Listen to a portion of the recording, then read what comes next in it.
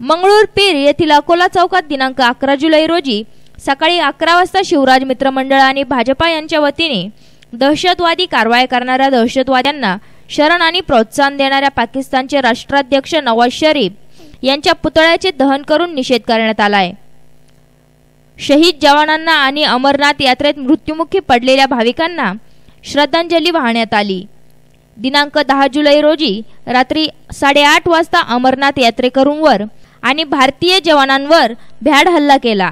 या हल्ल्यामध्ये भारतीय सैनिक शहीद होऊन यात्रेकरू मृत्युमुखी पडले। या भ्याड हल्लेखोरांना पाकिस्तान सारखा देश प्रोत्साहन देत असून अशा भ्याड हल्लेखोर दहशतवाद्यांना आश्रयही देतो आणि यामध्ये चीन या देशाचेही सहकार्य आहे।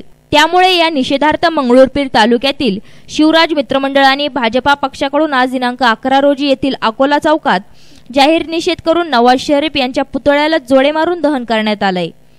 तसेच चीन या देशाचा छुपा पाठिंबा दहशतवादी संघटनांना असल्यामुळे यानंतर चीनी वस्तू न वापरण्याची शपथही घेण्यात आली आहे।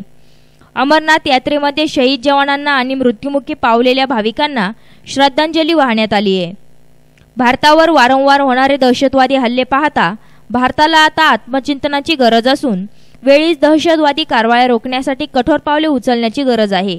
यावेळी शिवराज मित्रमंडळाचे अध्यक्ष आणि भाजपा नगरसेवक अनिल गावडे, नगरसेवक पुरुषोत्तम चितलांगे, श्याम खोडे, सचिन पवार, विशाल लवटे, सुनील मालपानी, गणेश लुंगे, अनिल भडांगे, गणेश गावडे, मनोज मुळे, दिनेश तेलंग, अरुण पाटील थेर, मंगेश म्हातारमारे, विवेक मानवतकर, नंदू चांभारे, गजानन धनवे, गजानन माने, घनश्याम खिराडे, सतीश हिवरकर, प्रशांत गावडे, जय चव्हाण, युवराज राठोड, नंदू जाधव, महादेव सोळंके, लखन गावडे, शुभम मेहता, वैभव गावडे, रवी ठाकूर, विनोद कोळकर, चंदू राऊत, रामदास ठाकरे, संजय गुप्ता आदी कार्यकर्त्यांची उपस्थिती होती।